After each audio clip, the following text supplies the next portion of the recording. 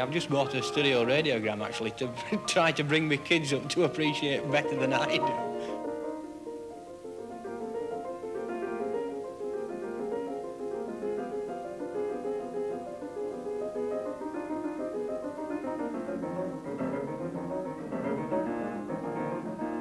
To play for people.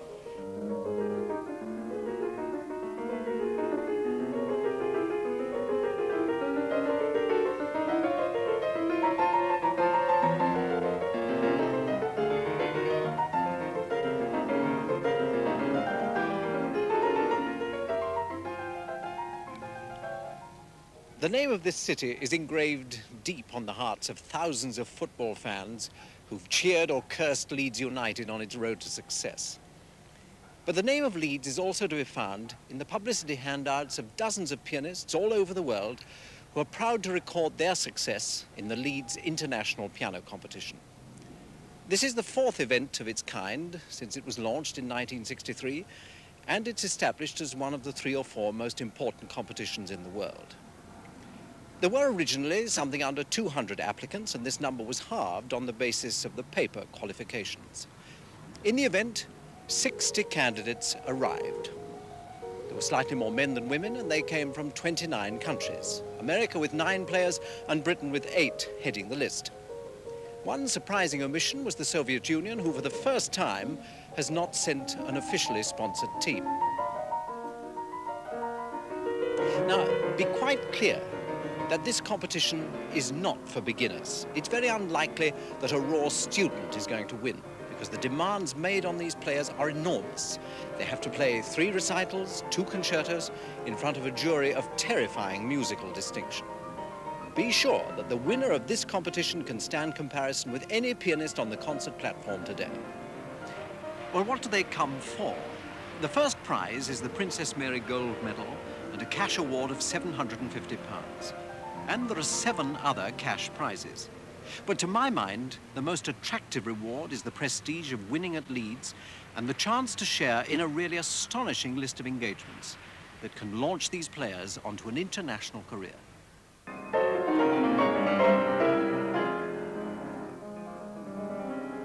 I'd like a piano this morning, please.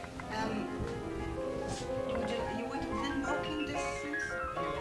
You're driving, Mr. Shepherd, aren't you? Could you come now? He's ready. Yes, certainly. Well, if you go to the banks, close at 3:30. You have to go to the bank before. Yes, yes. Do you know how to get to the bank? I began to play with the piano quite early. How old were you? 3. I feel that perhaps so much help from industry and private individuals ought not to be necessary. Local authorities, I feel, are dragging their feet as far as the arts are concerned, and it becomes necessary if you are going to put on something in as big a scale as Lady Harwood and Fanny Waterman envisaged in the Leeds Pianoforte competition. Some help other than local authorities and government is essential. These are the engagements to be shared by this year's winners. To find out what it means to win at Leeds, I spoke to the pianist from Romania who 3 years ago was an almost unknown young visitor to this country, Radu Lupu. How important do you think the Leeds competition was for you in your career? I think that it was the most important thing that's happened to me, because only after that I started to have my career, and I'm grateful to that. You think this is because the prize involves engagements? Yes, this is very important. This is, and especially that this competition is in England, and especially London is, I consider, the musical center of the world. I'm not involved directly with the competition, but I'm one of many people in this city who has offered house and hospitality and use of the piano to the competitors who have come here for the festival.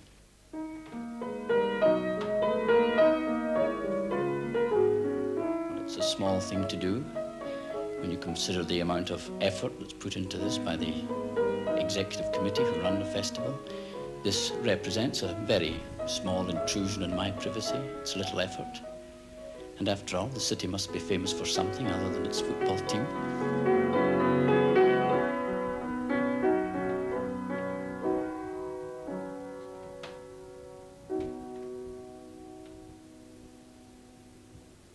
Yeah, of course, I don't know anybody here in Leeds, but the competition office arranges for all of the competitors to be able to practice anytime that they want.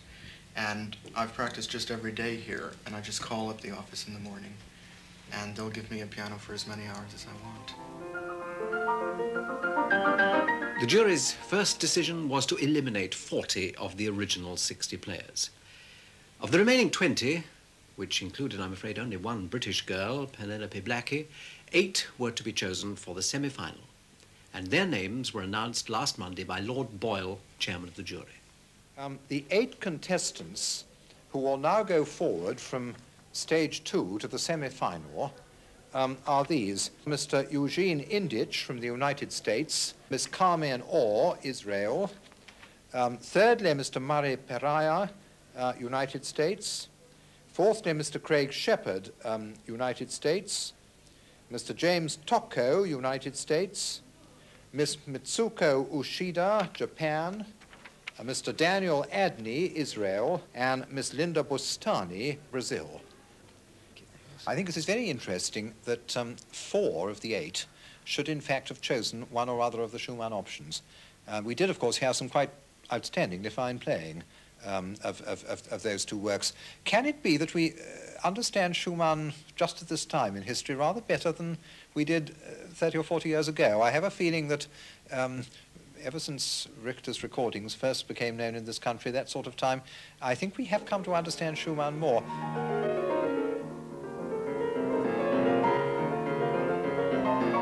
In the semi-finals, the players have, for the first time, a completely free choice of music. Are you going far from the composers that you've already played? Well, I'm just... actually, I'm just changing one. I'm doing the symphonic etudes of Schumann, and I played a Debussy etude, and I'm continuing to play 2 preludes of Debussy and then a small Chopin group. Yes.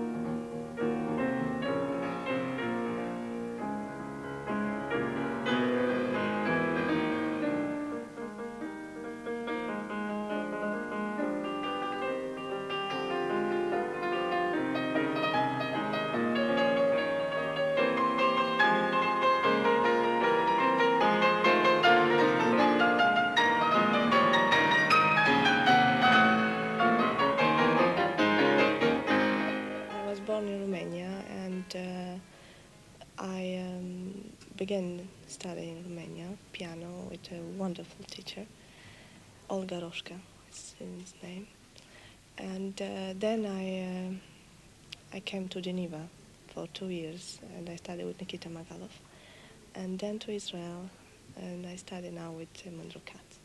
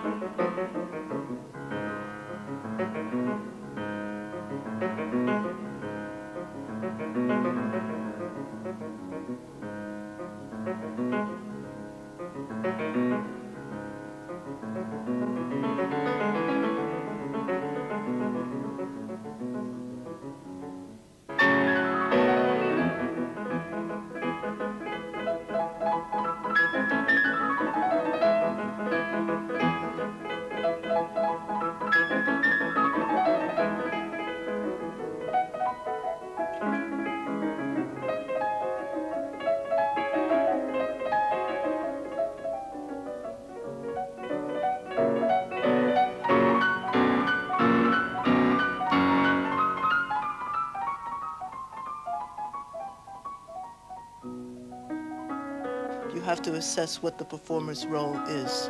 If the performer's role is to play the music of the past with the meaning of the present, which is, I think, a perfectly valid role, then a competition, if it is to be held, is perfectly valid with older music.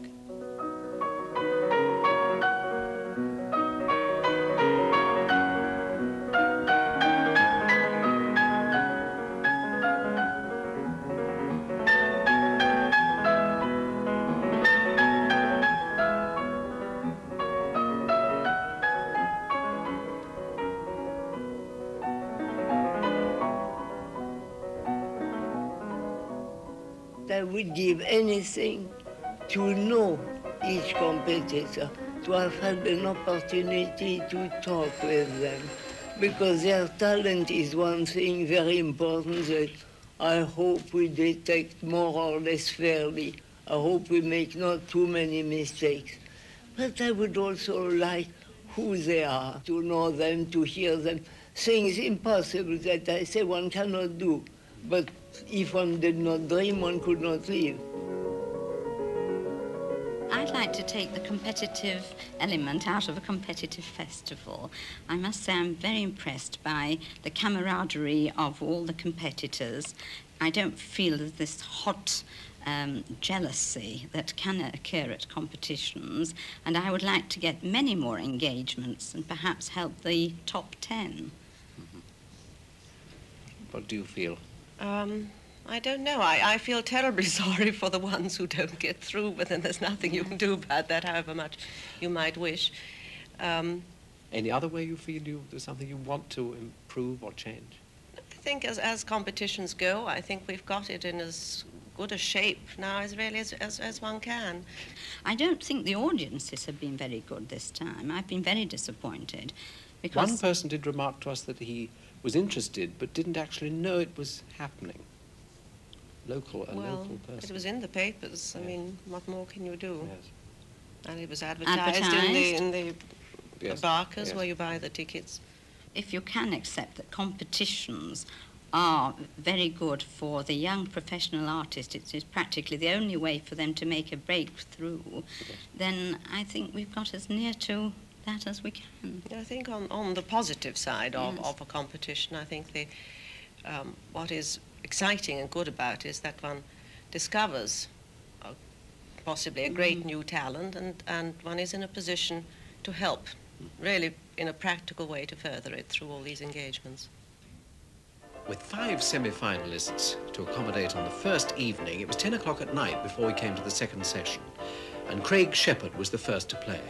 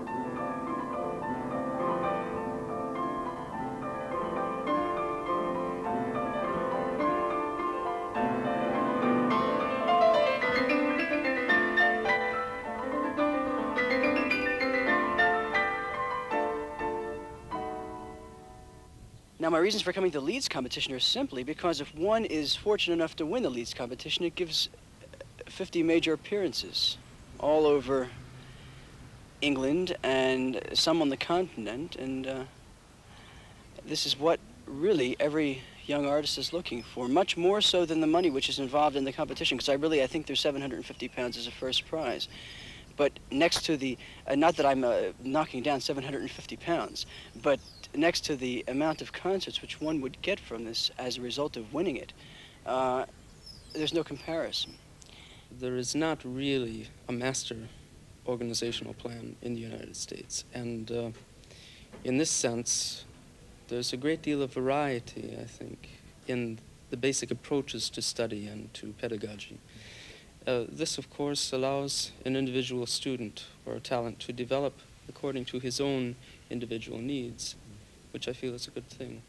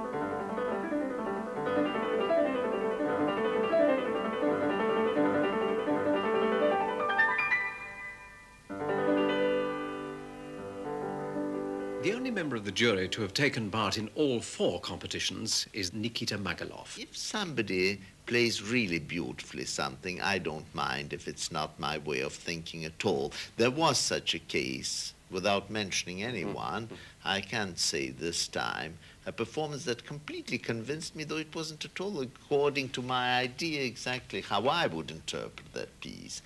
I think as long as somebody plays something very intelligently or with the feeling, with the right feeling, it doesn't matter so much. Now, you said Prokofiev Sonata. Prokofiev Sonata is another case. I've heard him himself play it very often. It is a work which is dedicated to my uncle, as I told you the other day. I was about to say, Raymond Lepper said the other day, I hate that sonata. And I said, well, it's dedicated to my uncle. He made an extraordinary, I don't know what to say anymore. However, I've heard this work from himself, and it didn't matter. And they're out to impress, and it's a big risk. You know, if you play Schubert to Miss Hebler, well then, you know, you already have it's not that the reason, certainly. No, they I have don't think it's studied about this joking. or that work and that they play, I think. But still, and they've been... as they are young, they don't have such an extended repertoire yet. I was amazed, though, that the Wanderer Fantasy never showed up. Yes, Did yes. you notice that all the works named in the first stage were played by the 60, of course? Yes. And in the second stage there were only 20, as Yes, you say. yes. There might have been There have been 2. Yes. But I think you're quite right, Bernard, that for so many, I think 12 it was, who chose the Prokofiev, which is Pace to Nikita's uncle, but it is a somewhat empty work. I mean, it's in a sense it is a real virtuoso piece. Yes. That's my impression. Obviously, not his uncle's. And I'm amazed that so many chose it, because it's a devil to play too, isn't it? Technically, very hard. Well, it used to be, but now it seems that they seem they to didn't be get it all able right, to did they? You just get it, yes. Do you feel that if somebody plays the text, note perfect, text perfect, that he must go through to the next round? Absolutely not.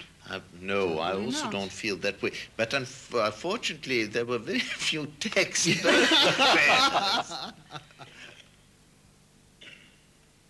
And now we come to the third session of the semi-final, and we begin with Mitsuko Uchida.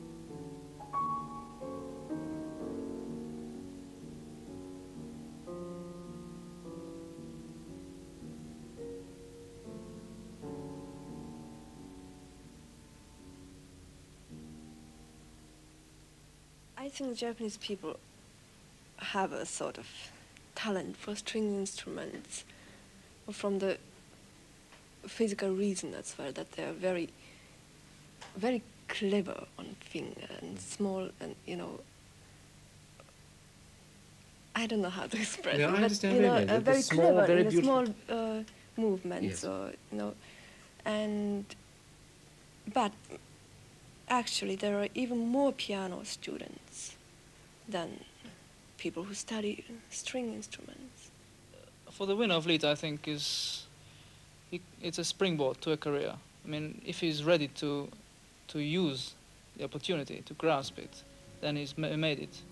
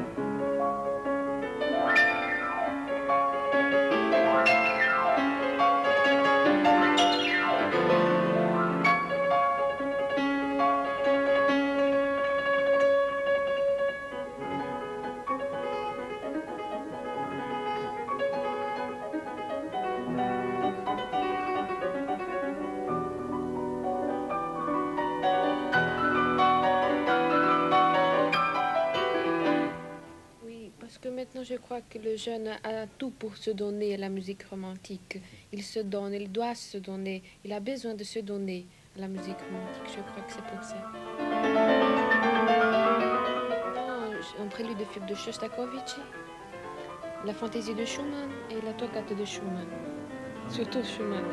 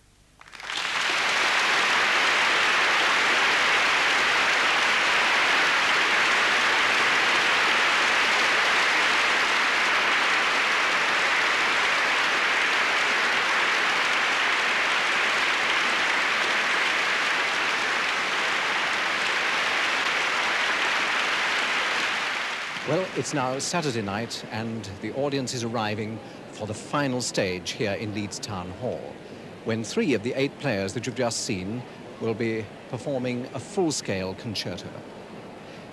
Now, each member of the audience will have formulated their own response to the playing that they've heard, and I hope that you too have been able to get some impression of the 8 semi-finalists from the excerpts that we've shown. The jury, of course, bases its decision on the playing throughout, and I think I share some people's surprise at their choice of some of the finalists in view of the performances that we have heard. I shall not easily forget, for example, Carmen Orr from Israel for her wonderful, impassioned, poetic playing of Schumann and Albéniz, nor the creative imagination of Mitsuko Uchida in Schoenberg's Opus 11, nor indeed the remarkable control of tone and colour by Daniel Adney in his playing of Ravel's Miroir.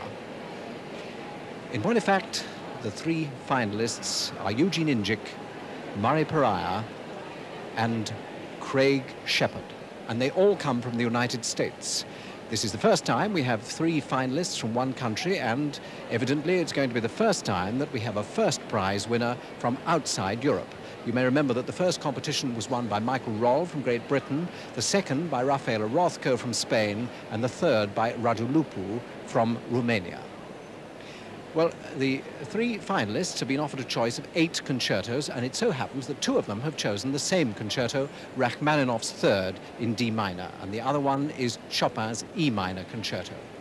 The orchestra is the Royal Liverpool Philharmonic, conducted by Charles Groves.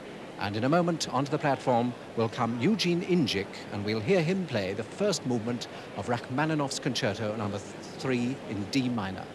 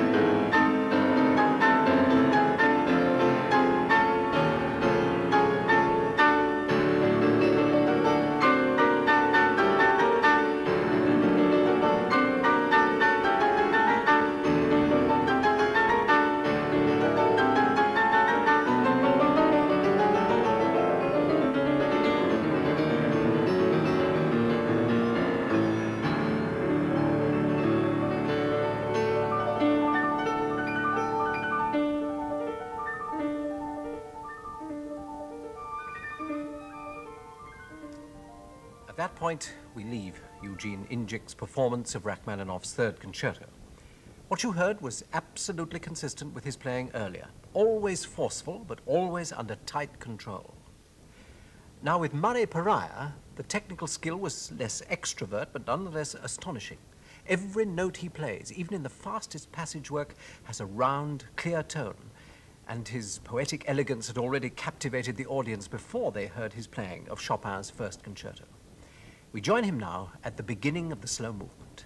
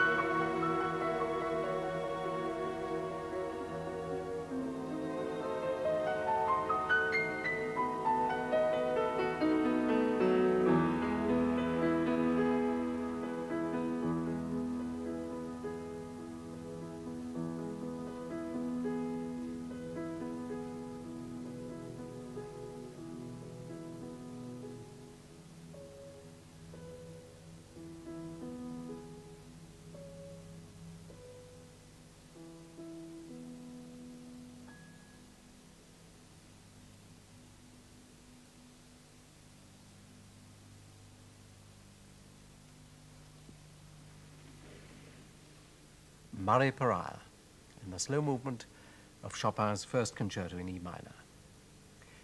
The last finalist is Craig Shepherd, and he's the authentic virtuoso pianist, a young lion at the keyboard, bursting with energy and enthusiasm and equipped with a technique to match.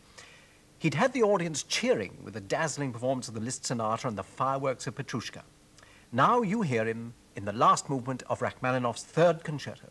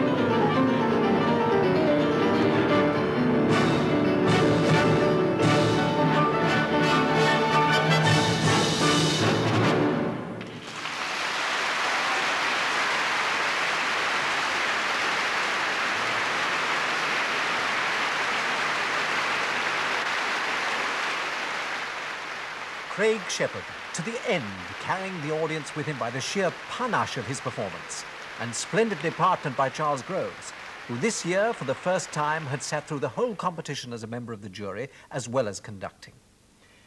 Well, now, with the playing over, the jury retired for their last discussion, leaving the rest of us to argue our own choice of winner while we waited for the announcement and the presentation of the prizes by the Duchess of Kent.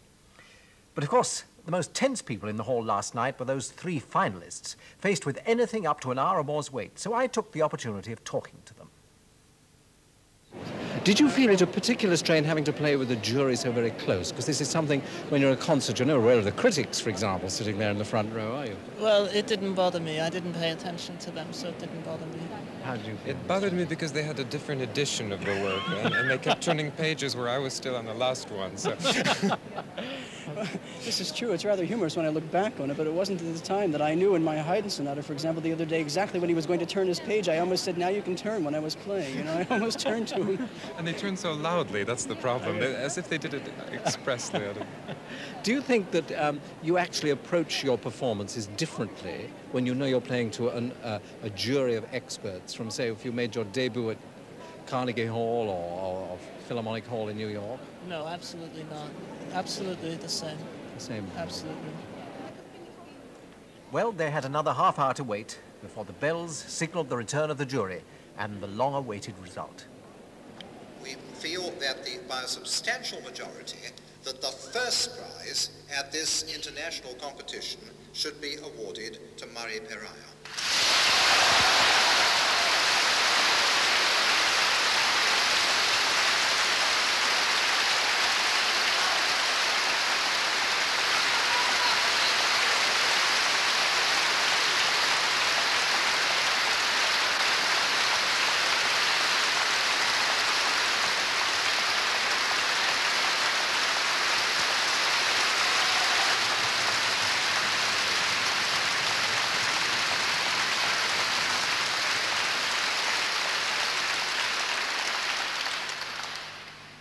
And then the second prize, our custom is we vote on the first prize first, and then we have a vote for the second prize.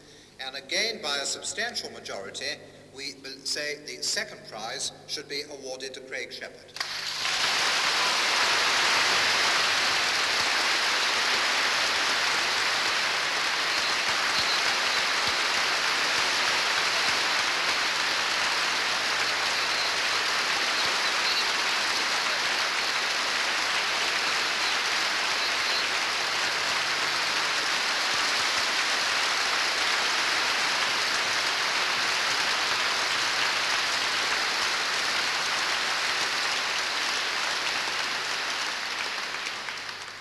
And the third prize to Eugen Indjic.